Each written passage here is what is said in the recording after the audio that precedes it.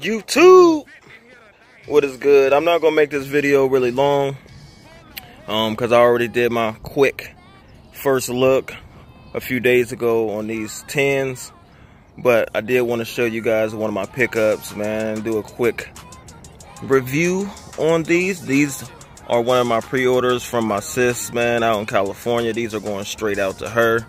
I'm about to put these in the mail now.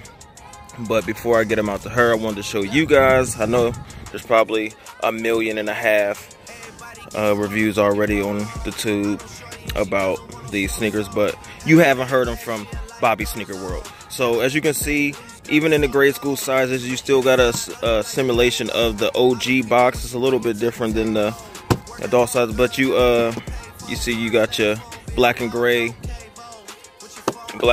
box. These are from Foot Locker.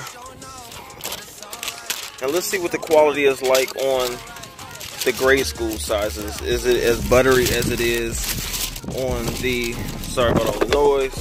See if I can get this lighting right. See what this quality is like. And yes, this suede is buttery. And as you can see, all the way up the upper, you got the Tumber overlay, the black overlay. You got your Air Jordan 23 embossed on the tongue as well. Tumble leather on the side panels. Still got your red Jumpman. And all the accomplishments of Mike up to that point, to 1994.